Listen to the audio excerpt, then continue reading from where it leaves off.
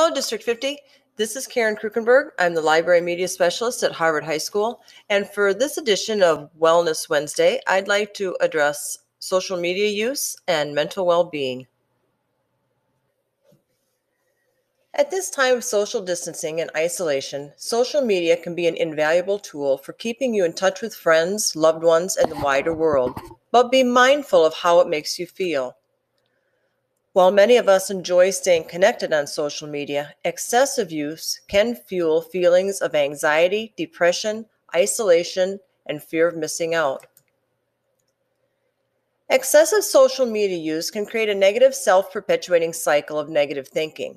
When you feel lonely, depressed, anxious, or stressed, you use social media more often as a way to relieve boredom or feel connected to others. Using social media more often, though, increases fear of missing out and feelings of inadequacy, dissatisfaction, and isolation. In turn, these feelings negatively affect your mood and worsen symptoms of depression, anxiety, and stress. Negative comments or lack of interaction can also have a very negative impact on mood. These worsening symptoms can cause you to use social media even more, and so the downward spiral continues. If spending time on social media exacerbates your stress, anxiety, and uncertainty, take steps to limit your engagement. And this is important. Always check reputable news sources before believing or forwarding any rumors about COVID-19 that may cause panic. Think about taking these steps to modify your social media habits. Start your day intentionally. As easy as it is to pick up your phone and start scrolling from your bed, it may not be the healthiest way to begin your day, as you cannot control what you're going to see. And put your social media to bed a few hours before you retire. Support a healthy online community.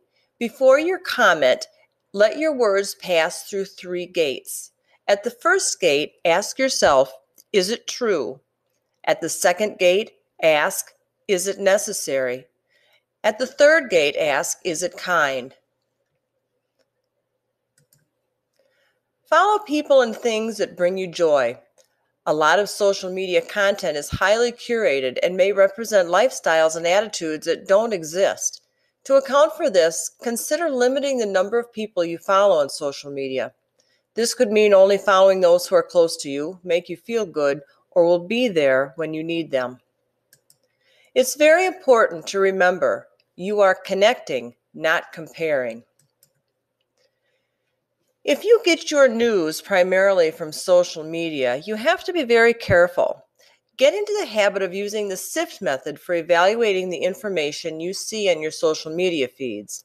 The SIFT method is an intuitive method that fact checkers have mastered to help identify unreliable information online. If you see something on social media that triggers an emotional response, you should stop and examine that emotion before you interact, share, or respond.